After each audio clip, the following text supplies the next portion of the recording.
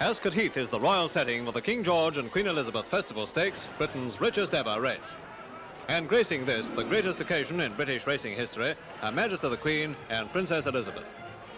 Not today the garden party atmosphere of Royal Ascot, but Britain's racing enthusiasts hoping to see homebred horses withstand a great French challenge.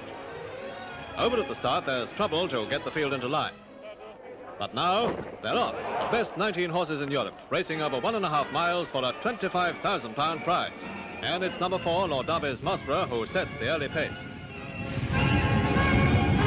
Round the last bend, and it's Mossborough still in front, with Colonist the Second about to make his run. Derby winner Arctic Prince is third, with Supreme Court and Zuccero well placed.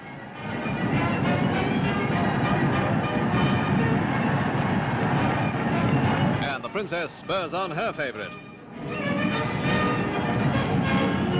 Now a huge cheer as Mr. Churchill's gallant grey Colonist goes to the front and looks like the winner.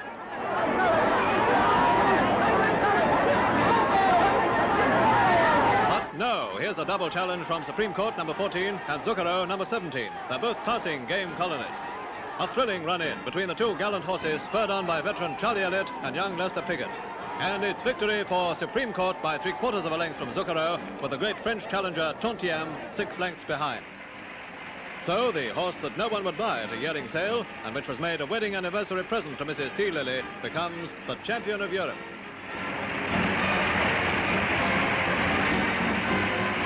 A great moment indeed for the owner as she receives the congratulations of the Queen. While Mr. Churchill, proud of Colonist's gallant effort so soon after his grueling Gold Cup race, waves to the crowd.